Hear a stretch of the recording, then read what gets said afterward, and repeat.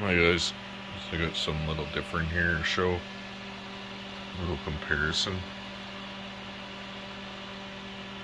So I just noticed the other day that K Energy has these cap dumps with the SCRs,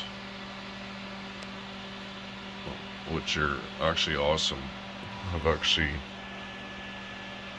had built one like that years ago. This is my first one ever cap dump I ever made, and I think it's exactly the way K builds his.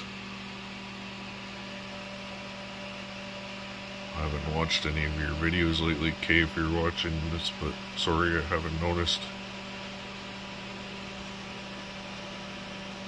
But I think that's exactly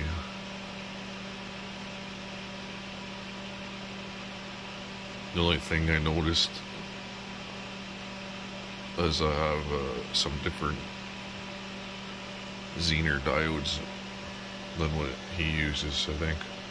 These are old, scavenged out of some old electronics.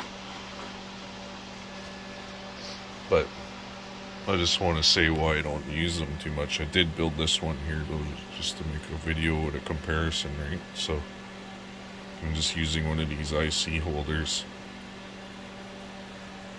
so I can put them in series. So this first diode is a 36 volt, the next one's a 6 volt. I have it set up where I could just jab. I could actually put two more in there if I need, right?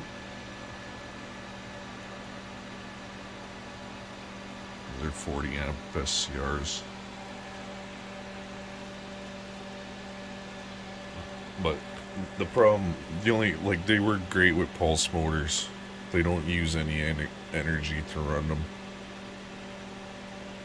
But like, if you have a pulse motor that, like, say if I turn the voltage down, like the power going into the motor a little bit, if I turn it down and only want it to idle type of thing, if it's not putting out a high enough voltage on the back spike, it won't even trigger the SCR. And it'll just sit there. And like in the case of these motors, when it's not dumping, like when it's at a higher voltage, not dumping the energy out, the rotor slows down and the input power goes down on the way I've got the magnet arranged and the firing of these coils, how it works. Or in like a monopole it might not do that, but for me it's not ideal. You can see that's why, right? As the amperage comes down here, that means the voltage is high in the cap. And you can see here it's dumping pretty decent amount, right?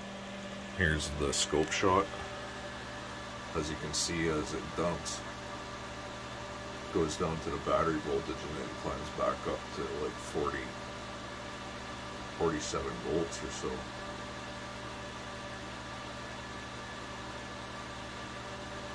And as this gets long down in the bottom right here, it actually slows the rotor down and uses less energy.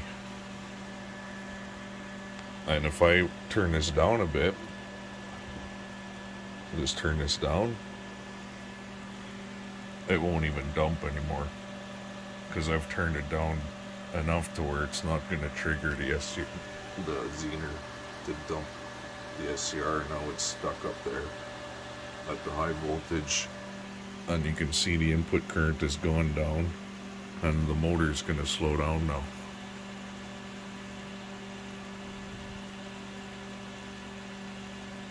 But if I turn it back up just a hair, it will start to dump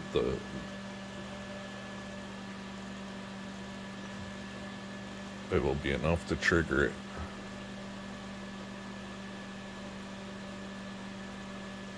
There you go. Like, and it's a real fine line where it triggers and where it won't trigger.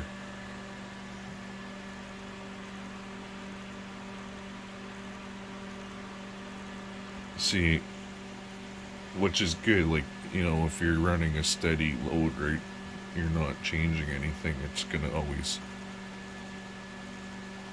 work the way you want it to work, and it will dump the power, which makes it a really nice circuit because it's so simple, right? There's no resistors, there's nothing. It's 3 pieces, that's it. Whereas this circuit is really complicated. Well, it's not to me, but, you know, to somebody who doesn't know much about electronics, it's not going to be easy to build this. But this thing works awesome. Like, you got so much adjustment with it. It always fires.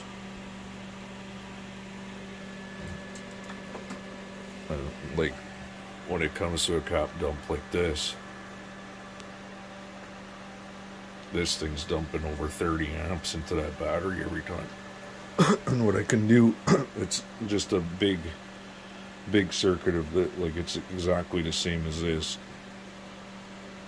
just like bigger caps with solid state relays triggered. You can see out here, here's the voltage. And what I do is I hold it on for a bit. You can see how it holds the current on, right?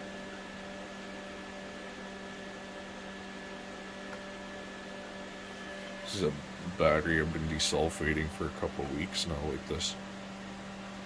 And I have it to the point, I have this adjusted to the point where that transformer is ready to melt down. Because I'm holding the power on, right? Like, look how hot it is, and it just stays there on that temperature because of how I have it adjusted. Like, it was really hot.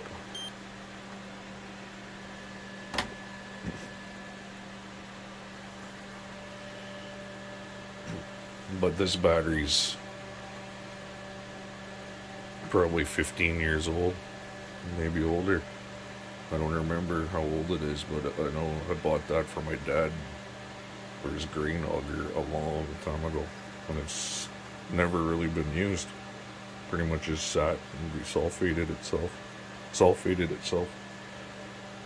But it's almost recovered. I'll have more updates on this. I'll make a video on how it, like, I've already made a couple of videos, I just haven't edited or uploaded it yet. Testing it. But, like, for an SCR to do that, you can't do that with a Zener diode. Actually hold the power on for a bit and turn it off. It's hard to do that, and for large amounts of energy like this, it might just trigger and stay on, which is another problem with them. But for this type of simple thing, yeah, it works pretty good. But it's hard to beat this because this only draws 10 milliamps.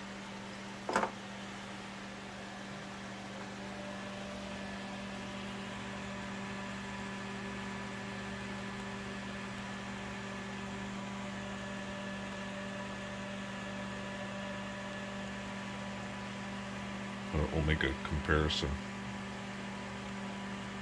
Thanks for watching.